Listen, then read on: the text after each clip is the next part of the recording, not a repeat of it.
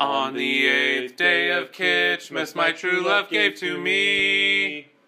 Hi everyone. Hello! This is what, the 8th day? Yes, Kitschmas? 8th day of Kitschmas. It's been an exciting ride, hasn't it? I mean, honestly, I've never seen any project through to completion before, so the fact that I've made it to 8 days so far... You have 4 degrees. I think you have seen some projects through to completion. Whatever.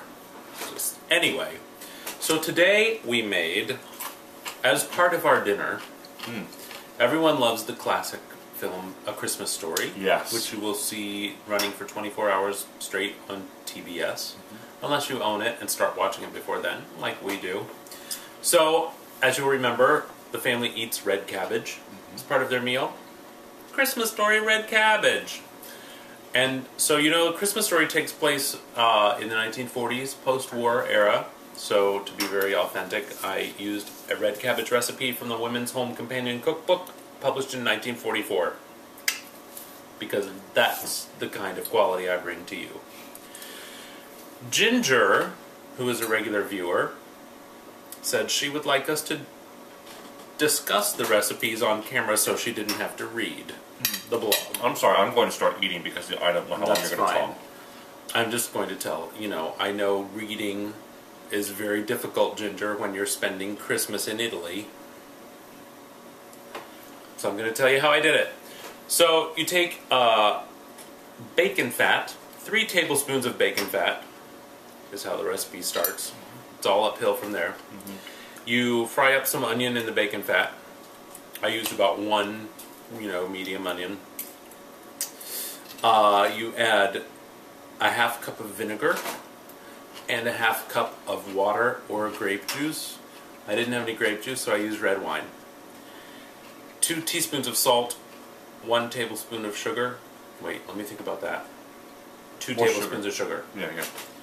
2 teaspoons of salt, 2 tablespoons sugar. It'll be printed on the blog in case you're not in Italy for Christmas and you want to have some reading material. And then you throw your cabbage in there and you just cook it, cover it, cook it down for about a ½ hour at, I would say, at medium heat. I did it at low and it didn't soften enough, so I had to do it more so. Yeah. But the smell was fantastic. It smells really was, I mean, really good. Yeah. So, no, we didn't do meatloaf, double meatloaf. We didn't. I thought about that, but I would have been tempted to shove my face into the plate and show Mommy how her little piggy eats. You know, which would have been, yeah. Anyway, we don't have a song for you today from us. Instead, we have a song that we found, a fantastic new a cappella group, and we will bring that to you now. Bye. Bye.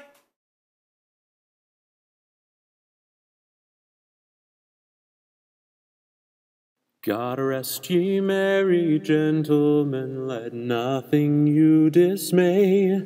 Remember Christ our Savior was born on Christmas Day to save us all from Satan's power when we were gone astray. Oh, tidings of comfort and joy, comfort and joy. Oh, tidings of comfort and joy. Comfort and joy. From God our Heavenly Father, a blessed angel came, and unto certain shepherds brought tidings of the same, how that in Bethlehem was born the Son of God by name.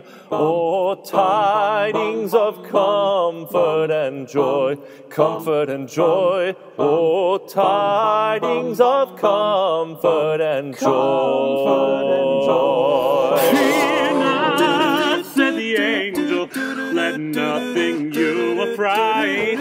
This day is born a Savior of a pure virgin bride, to free all those who trust in Him from Satan's power and might. Oh, tidings of comfort and joy, comfort and joy. Oh, tidings of comfort and joy. Now to the Lord sing praises, all you within this place.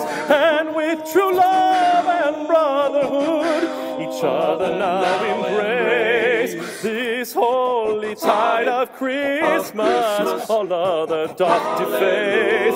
Oh, tidings of comfort and joy, comfort and joy. Oh, tidings of comfort and joy.